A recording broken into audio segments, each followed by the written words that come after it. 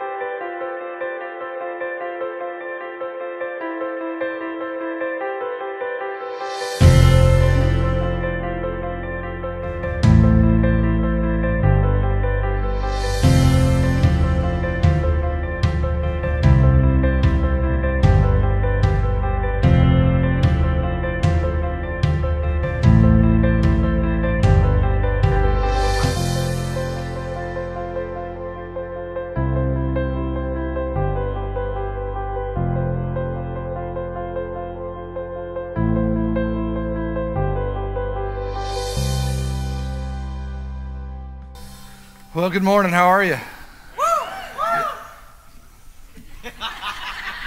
I like it. Are y'all enjoying the cold weather? Y'all ready for summer? Yeah, I'm ready for summer. I'm going to be honest with you. This cold stuff is getting old. I talked to a lady in Omaha, Nebraska, I think this last week. I was doing an insurance claim, and I asked her how cold it was there, and she said, well, let me check. And she came back and said, it's going to be 10 degrees today. I said, would it make you feel any better if I told you the top is off my Jeep and I'm in shorts and sandals today?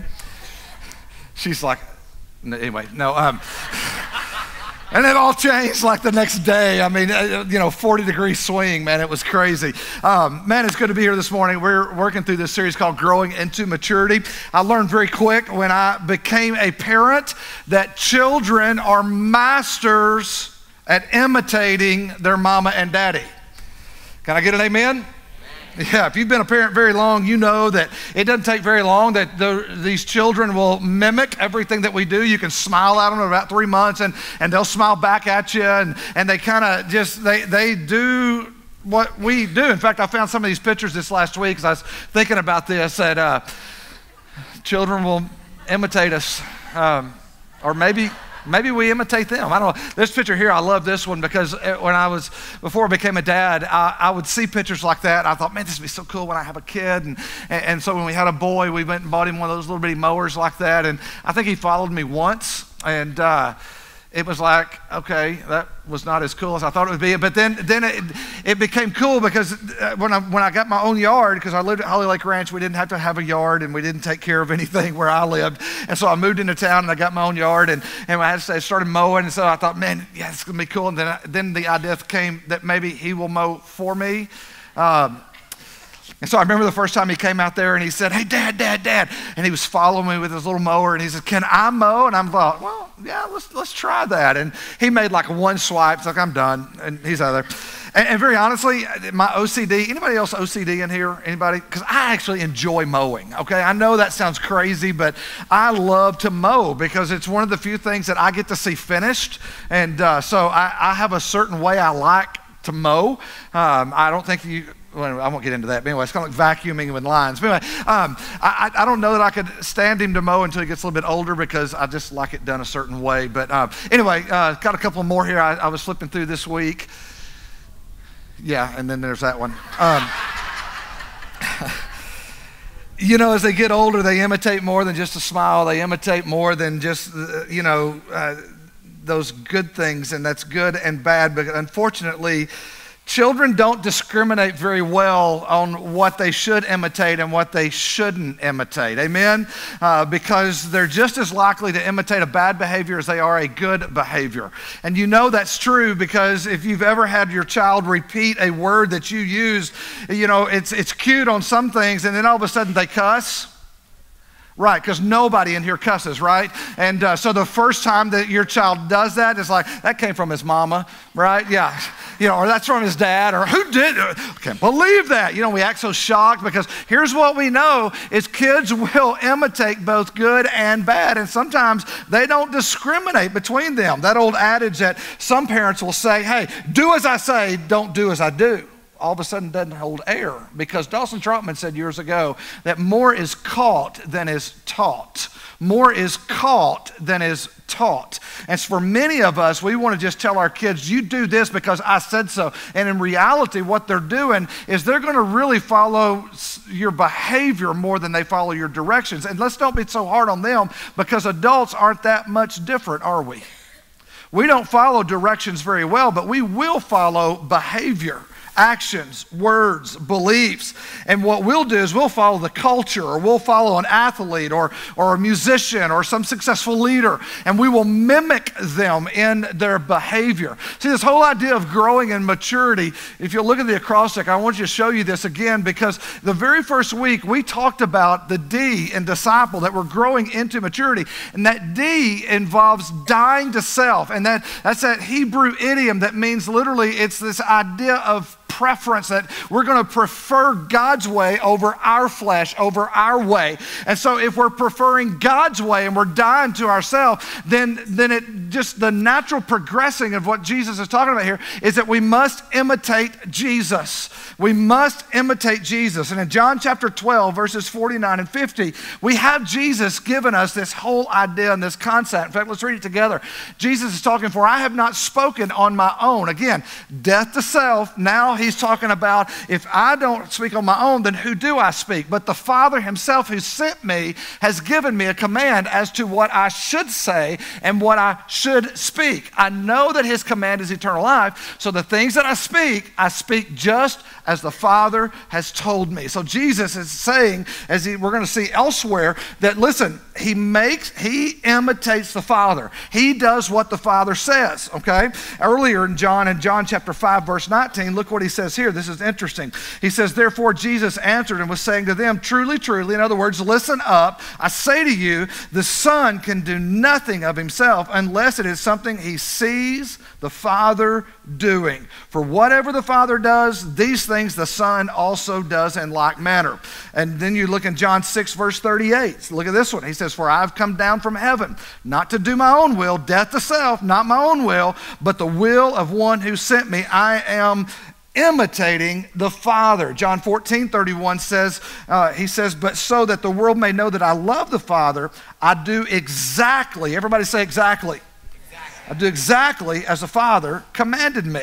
So there's this idea that Jesus is not only introducing here in chapter 12, he's been talking about it from the very beginning of John, that listen, I imitate the Father, which gives us this command, or this encouragement that if we're going to be a disciple of Jesus, then we must imitate Jesus. The Apostle Paul in 1 Corinthians 4:16 strongly stated, therefore I urge you, imitate me. In chapter 11, verse 1, he repeats it, imitate me. Why? Just as I also imitate Christ. Listen, imitation and conformity are facts of life. We are going to imitate someone. By the way, everybody in this room is imitating someone or something. So let me make this statement. Being a disciple means being an imitator. Let me say that again. Maybe you didn't get it. Being a disciple means being an imitator. Just in case you missed it, let me say it one more time. You ready for this? Being a disciple means being an imitator, because men are naturally imitated beings.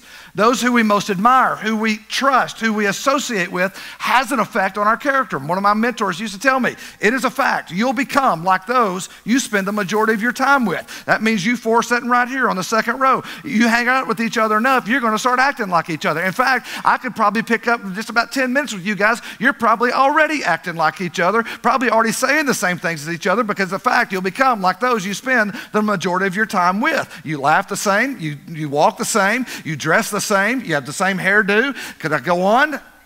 It's a fact. We become like those we spend the majority of our time with. And listen, I'm not being hard on them. I look around this room here. We are naturally imitative beings. That's why the Apostle Paul says to become imitators of him. Why? Because he's imitating Christ. And by the way, someone in this room is imitating you. Think about that. Someone in this room is imitating you. And that's why it's important that you and I begin to ask the question, who are we imitating? Because you're imitating someone or something, a culture, a set of beliefs, a value system.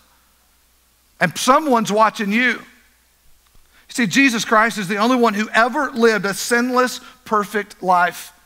He lived in perfect dependence on the Father, always obedient to his will. And first and foremost, you got to know Jesus if you're going to imitate him.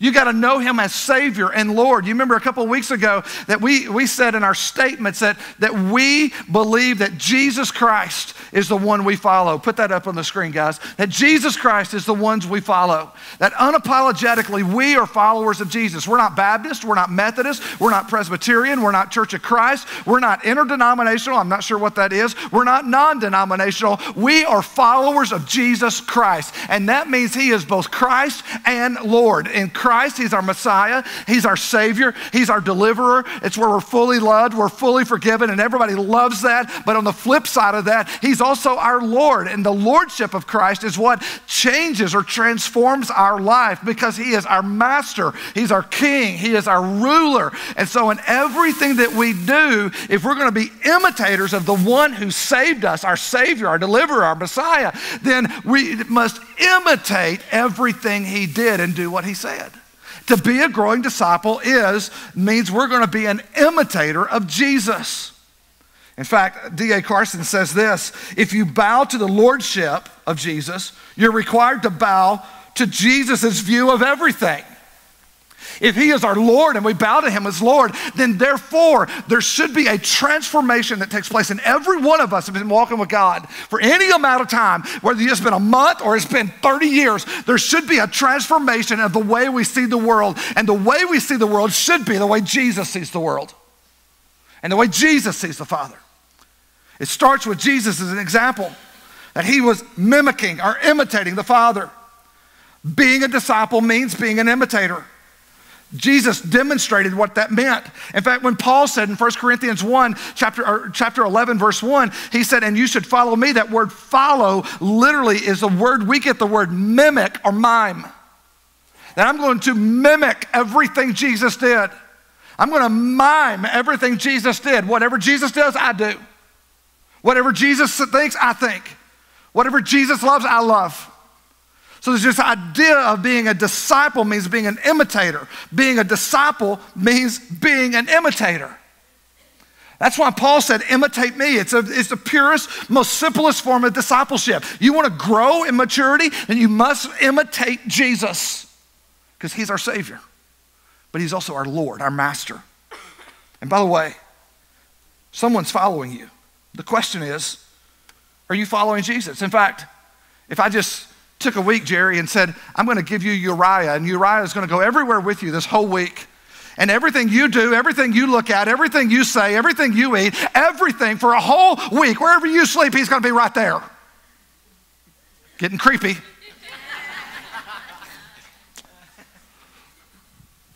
What would he walk away with? And I'm not picking on Jerry and Uriah. I could point out John. I could point out anybody in this room, Royce. Any of us.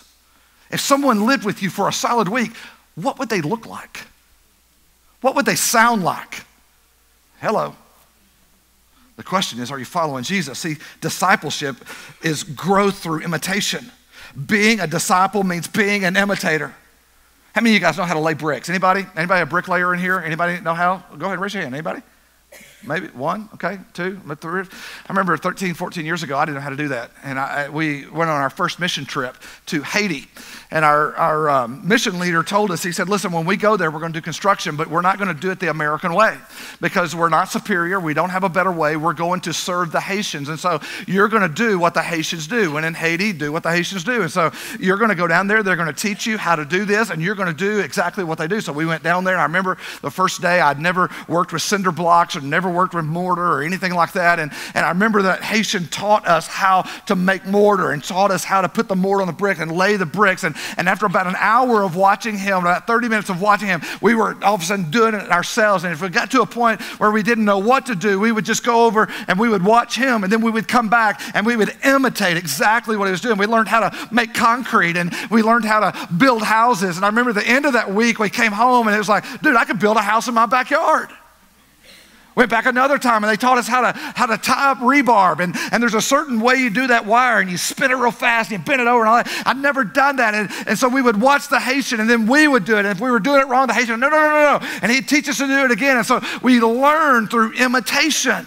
See, discipleship in its purest form is you and I simply watching what Jesus did and do it. What if we started following and acting like the one we profess as our Savior and Lord? What if we began to love like Jesus loved, forgive like Jesus forgave? What would change? You see, Jesus lived in perfect dependence on the Father, always obedient to his will, always. And this just didn't start when he turned 30. This was who he was. In fact, if you have your Bibles, turn over to Luke chapter 2, because we get this glimpse into Jesus' journey of when he was a child. And we don't have a whole lot before he turned 30, but after 30, we have just volumes of books on him. But we get this one glimpse in Luke's book as he writes about Jesus and Mary and Joseph as they're going back to live. Let's read it together in Luke 2, verses 39 to 52. It's not going to be on the screen, but if you got your Bibles, you can read along or listen to me. He says, when they had performed everything according to the law of the Lord, talking about Mary and Joseph, they returned to Galilee, to their own city of Nazareth. The child, talking about Jesus, he was a baby here in verse 40. The child continued to grow and become strong, increasing in wisdom, and the grace of God was upon him. And so they had Jesus. Remember, they had to go from Nazareth to register, and then after they registered and they did everything according to the law, then they went back to their hometown of Nazareth. And here we have Jesus growing up. And in verse 40 to 41, Jesus has grown 12 years. And so we get this glimpse where God just kind of opens up and says, let me give you a glimpse of who my son is. And so in verse 41 it says, now his parents went to Jerusalem every year at the feast of Passover.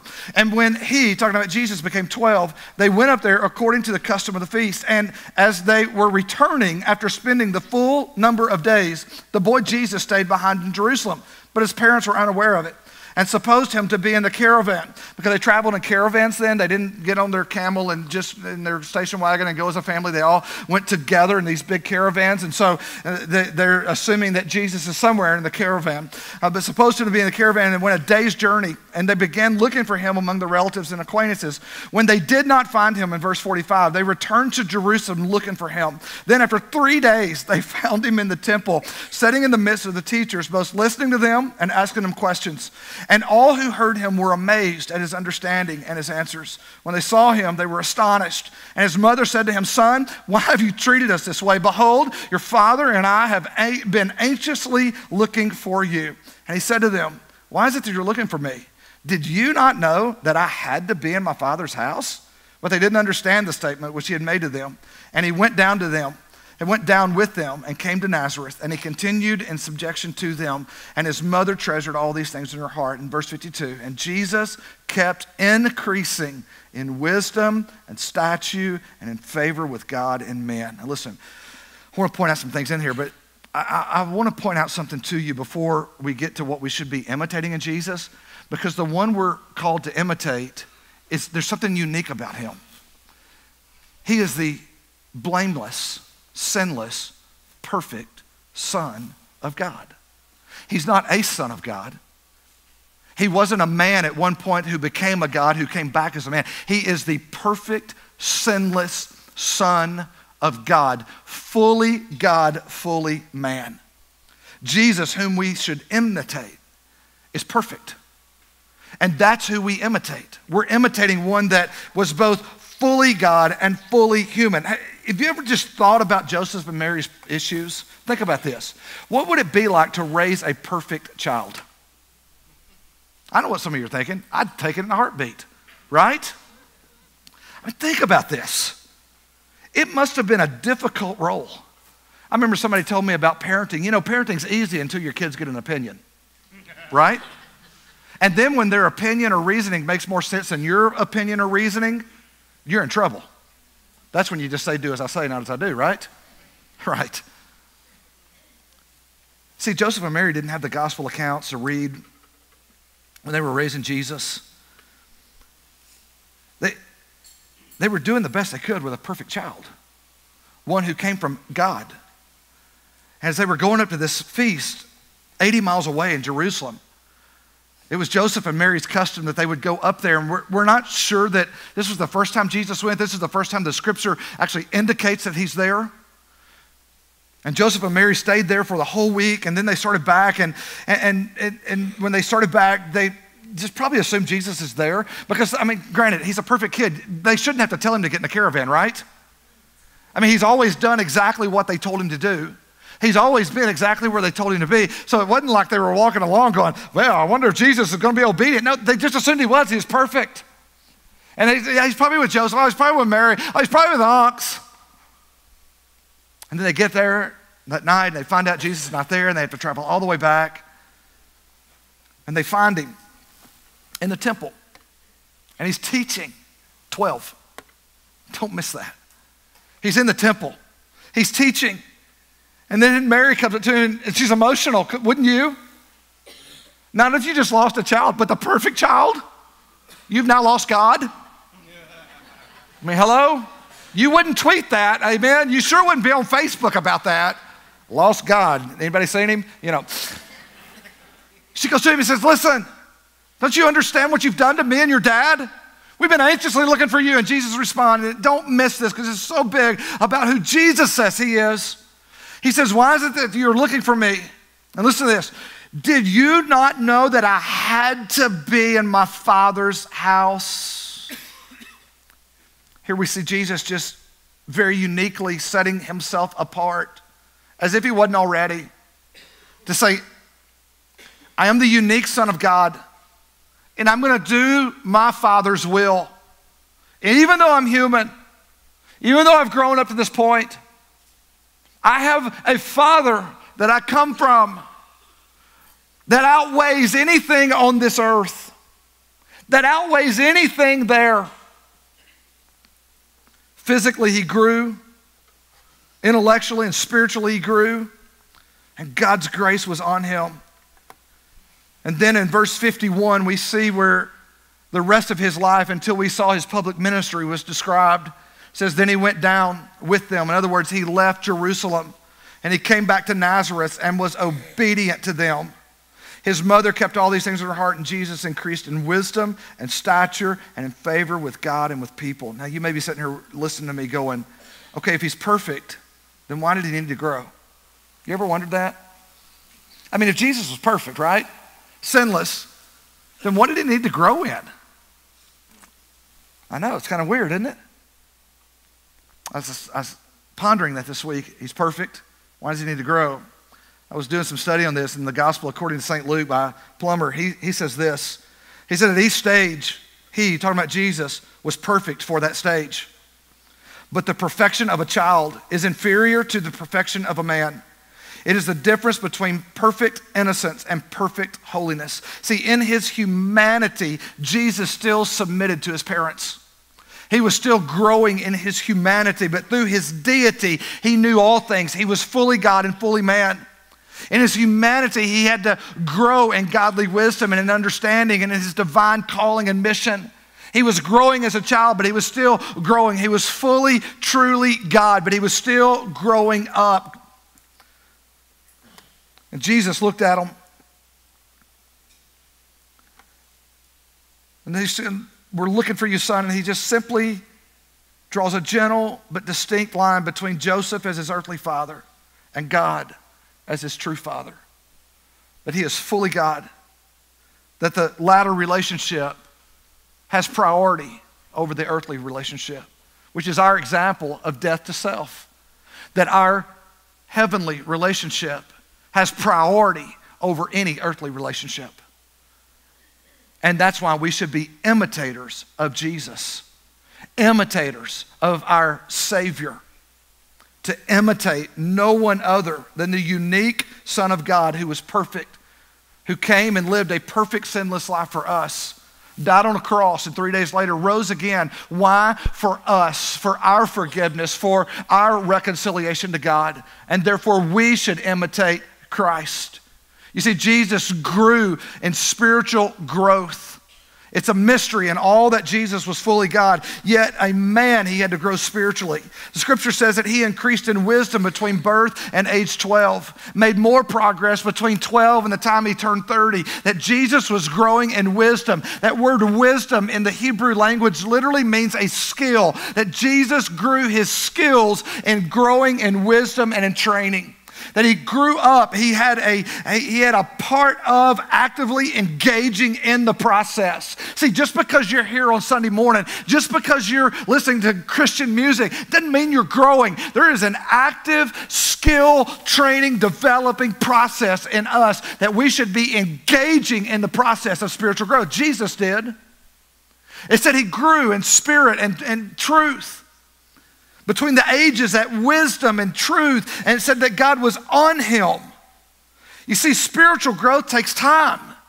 It's not something you just arrive at and check the box. I'm still very much a work in progress. You're a very much work in progress because it takes time to engage in the process. It's a lifelong, it's not automatic. The question we should be asking, what am I doing to grow in the things of God? In fact, if you're still doing the same things you did 10 years ago, you might have to ask the question, I'm not growing. I'm not growing. See, healthy things grow, and it takes time for those things to grow. Are you spending time in his word? Are you reading solid books that instruct you in the faith? Are you spending time in spiritual discussions? Are you sharpening your wisdom and understanding? You see, spiritual growth involves an active interest in the Word of God. If we're going to imitate Jesus, then guess what? We've got to know the Word that talks about Jesus. We've got to know the Word. I mean, think of all the interesting things. Here's Jesus coming from Podunk, Nazareth, coming to the big city. It's like going from Hawkins to Austin, amen? Country. I remember the first time I took my kids when they started realizing we lived in Holly Lake Ranch for almost 9 years, and there's like no street lights back there, and so we usually, when babies, we got them home, put them in bed and all that. I remember the first time we were driving through Longview or Tyler, it was one of them, and our kids were like, and we were like, what? Dad, look at those buildings. They'd never seen buildings lit up. We're like, oh, we're terrible parents, we got to get them out more, Jesus is coming from Nazareth to Jerusalem. Think about all the things he could have been involved in. You're right? You know what happens when you take a little boy to the football game on Friday night? You know what they want to do? They want to go out behind the stadium and play football with their friends, right? And think about what Jesus could have been doing at 12 years old. He's down in the big city, man. It's a walled city of Jerusalem. I mean, they were probably reenacting the wars from Jericho, and they're probably going, Jesus, come on, Jesus. No. Think about where Jesus was. He was in the temple. He was in the temple. His parents found him there with the teachers listening, asking intelligent questions, giving answers that displayed unusual understanding. Listen, if you want to grow into things of God like Jesus, you must have a thirst for spiritual truth, not sound bites, not Twitter bites, but to dig into the Word of God. If nothing else, the red letters alone, if we did what Jesus talked about in the red letters, to imitate him. You see, spiritual growth is focused in two directions, towards God and others. There's a vertical and there's a horizontal. Jesus wrapped it up in the two greatest commands. He said, love the Lord your God with all your heart, all your soul, and all your mind. That's the vertical. And he said the second is like the first, love your neighbor as yourself. Well, listen, if we're going to imitate God, it's going to change the way we love our neighbor. It's going to change because the vertical is going to affect the horizontal. We should imitate Jesus, the Son of God, in spiritual growth, but we also should imitate Jesus, the Son of God. Listen to me, this is going to be exciting. In routine faithfulness. How many of you guys like routine? Come on, be honest. I'm a routine guy, okay? I like getting up every morning at about 4:45 to 5 o'clock. I go to bed about 8:15. Can I get an amen? Yeah. All right? You get me off my routine, it messes me up. Saturdays mess me up. Because on Saturdays, you're supposed to sleep late, right? So I wake up at 4:45 and I stare at the clock. I'm thinking, I can't get up, right? I can't because it's Saturday and I don't have to. And so I sleep late. And at 5:15, I get up. Amen? Just messes with me. There's something about routine that brings stability, though. See, the time in the temple interacting on the things of God with these teachers was undoubtedly the high point of Jesus' life. Can you imagine? He knows he's God. He knows he's the Son of God. He's been living in a carpenter's house, doing chores, doing all those things that every kid should do. Yes, I said every kid should be doing chores. Amen? Yeah, kids said, oh me. And at 12 years old, he goes into the temple. Can you imagine his heart?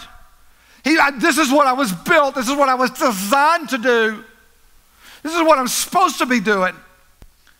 And after Mary and Joseph found him and they pulled him out of the temple, in verse 51 of Luke chapter 2, it says, he went down with them. In other words, he left the temple and left Jerusalem and came to Nazareth and continued in obedience to them. Now think about this. What a letdown that must have been. Doing what he's designed to do and then having to go back and do chores. The scripture says we don't see another glimpse of Jesus for 12 years or until he's 30. Jesus was doing chores, gathering water, going to feast, doing what every good Jewish boy did. And notice Mary and Joseph, because this is what's huge. There was a routine faithfulness in them. And see, some of us don't like routine because we're always seeking something exciting. Listen, the most exciting thing you can possibly do in this room, if you're going to imitate Jesus, is develop the routine of Jesus. His parents, in verse 22 of chapter 2, says they were obedient to the law of Moses. They dedicated Jesus in observing the purification laws. They didn't have to. He's the Son of God. But they were faithful in their routine. In verse 39 states how they performed everything according to the law of the Lord. In verse 41, it mentioned their custom of going to the feast of the Passover every year. This couple lived quietly in routine faithfulness, teaching their children, teaching Jesus what it means to be faithful. Let me tell you what this would look like in modern day. If you had a son like Jesus, here's what we would have said today. Man, Jesus is going to be successful. Did you see that? Did you see how the rabbis were amazed at his answers? Oh my gosh. We got to enroll him in advanced courses right now. We've got to push him. Monday night, there's one in Lindale. Tuesday night, there's one in Longview. Oh, Wednesday night, I know it's church night, but I'm telling you, he's going to be chosen by the rabbis. We got to get him in that class, man. Oh my gosh. Did you hear about that school? We are selling everything and we're moving to Dallas because we're going to get our kid noticed. Too close? Got quiet. Instead, notice this. They took him back to Nazareth and they modeled for him routine faithfulness in the things of God.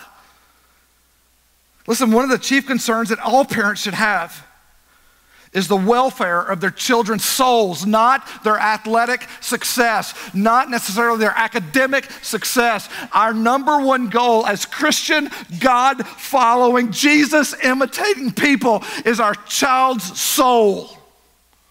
I know that's not popular. Your kids need to see you reading the Bible, praying, being at church on regular attendance, honest, being kind to people, being kind to each other. No. Being concerned for the lost. To imitate Jesus and Joseph and Mary in just routine faithfulness. Being faithful in those little things that you think doesn't matter, but by the way, your kids are watching you. This is a call to parents in this room. There's a routine faithfulness and growing to be like Jesus. And here's the third thing. We should grow like he grew in spiritual growth. Routine faithfulness. And lastly, commitment to God's purposes. Even at the age of 12, Jesus was clear on the priority of his commitment.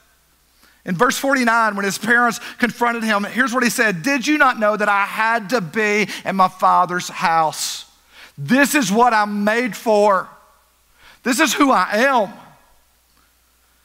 He sets the priority of his commitment to his heavenly Father above all others.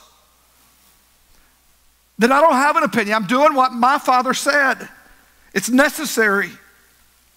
The word shows that Jesus didn't come to do his own will, but the will of the Father who sent him. And even so, if Jesus has redeemed us, listen to me, we are not our own. That's why we must deny ourselves, death to self, and begin to imitate Jesus, that we were saved for a purpose. You are redeemed for a purpose. That God has a plan and a purpose for your life, and you do not have to miss it. And listen, if you don't have a sense of mission, one of two things is happening in your journey right now.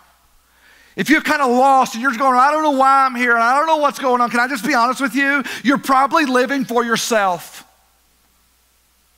You're probably living for yourself. You need to go back to step one, deny self. Deny self. That could be one thing that's going on. The other thing could be going on, you may just be healing. And you know what? We want you to heal. This is a safe place. Because sometimes when you need to heal, you need to come off mission for a little season to heal. But listen, that doesn't mean you stay there. Because we want you to heal and get back on mission. See, we should imitate Jesus in our unswerving commitment to God's purpose above all else. In John chapter 12, verse 50, Jesus laid it out. Listen to what he said. He goes, I know that his command is eternal life. Listen, Jesus just starts off and says, listen to me. The reason I'm here is so you can have eternal life. Do you? Can you honestly answer that question? Do you have eternal life? Yeah, I'm asking you that this morning. Has there ever been a time in your life where you realize your sin separates you from God? You know, that's why Jesus came. It's because our sin separates us from him. And Jesus came to bridge that gap, to forgive us of our sins, took our sin upon him and died on the cross, and 3 days later rose again. That if you and I will put our faith and trust in him and repent of our sins and confess him as Lord of our life, he says, I'll save you. Have you ever done that? See, that's why Jesus existed. That's why he came. It's for eternal life. You see, being a disciple means being an imitator. Let me say that again, because maybe you missed it. Maybe you hadn't heard it today. Being a disciple means being an imitator of Jesus. Would you say that with me? Being a disciple means being an imitator of Jesus. Being a disciple means being an imitator of Jesus. There's an old Irish legend that tells of a king who disguised himself in his kingdom. And he went to one of his barons' castles. And he came in and nobody recognized him. And so they seated him at this lowest table. And as he began to have conversations, some of the nobles heard this guy and said, man, this guy's sharp. This guy's smart. So they invited him to the next table up. And again, they started listening to his language, and they didn't recognize him as the king. They just said, man, this guy is really sharp. So they elevated him until he was elevated all the way to the main table. And after a display of great wisdom, one of the lords spoke out and said, in truth, sir, you speak like a king. If you're not a king, you deserve to be. It says, then the king removed his disguise and took his rightful place among his subjects. You see, I just wonder what people hear when they hear us. Do they hear us, or do they hear a king? Do they hear the king? Do they hear Jesus? If you closed your eyes, would you recognize the voice of Jesus? You see, the men and women in Jesus' day missed him. Right there in the flesh. Yes, God blinded them, but they missed him. And I just wonder in this room, for us, when people hear our language, they see our behavior. Do they see a king? Do they see Jesus?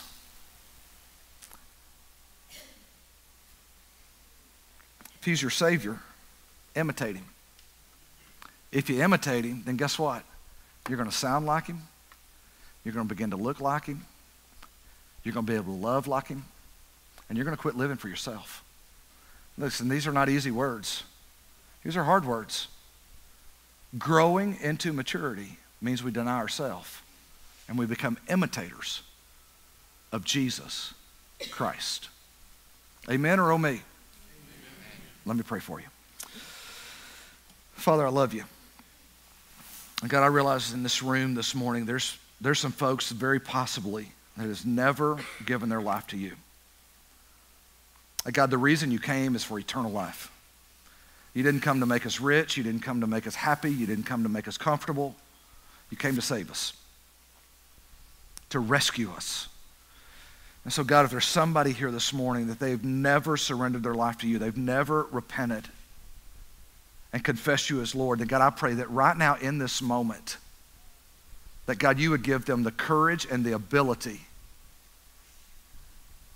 to confess their sins, to repent of their sins, and invite you to be the Lord of their life right now where they sit. Give them courage. You said if we confess with our mouth that you are Lord and believe in our heart that God raised Jesus from the dead, Father, you said you would save us. So God, I pray that there would be someone here this morning that gets saved. And God, for the rest of us in this room that maybe already have a relationship with you, God, I pray that this week you would give us courage to imitate you. If nothing less, just the red letters. Just to do what you did, to love God and love people. That God, we would love you and we would love each other. And God, that slowly but surely over time, as we grow into maturity, the more we imitate you, the more we sound like you, act like you, and look like you. So God, give us courage to step out of this room today and become little Jesuses all over this community. Not in a weird way. The people that were attracted to you, Jesus, were whores and prostitutes and drunks and thieves. They didn't have a problem with you. And God, most people today don't have a problem with you. They have a problem with the church because we don't love like you and look like you. So God, let us be little Jesuses in this community, that we are imitating Jesus, the Lord and the Christ. Help us. I love you. I pray over my friends, my family this morning, Lord, in the name of Jesus, as we walk out of this place, there'd be healing, there'd be blessing, there'd be favor. In the name of the Lord Jesus Christ of Nazareth, we pray. And everybody said, amen. Hey, I love you. Listen, if you prayed that prayer, we would love to know. Maybe you came with somebody, tell them. Otherwise, I'll see you next week. Have a great week. I love you. Hey guys, welcome back. We hope you enjoyed the broadcast today. And if there's any decision you felt like God is leading you to make today, we would encourage you to make that decision and to go online. There's a prayer tab on our website that you can go to. We'd love to pray for you. We would also love for you, if you accepted Christ today, to send us a text. We have a number at the bottom of the screen that you can text us the word accept if you accepted Christ, or if you would like to know more about baptism, just shoot us a text with the word baptize to that number on the screen and we'll get to you, I promise you. Hey, have a great day, and listen, if you're looking for a great church and you don't have a church home, come visit us one Sunday. We have 2 services, one 9, one at 11. We'd love to see you. Have a great week.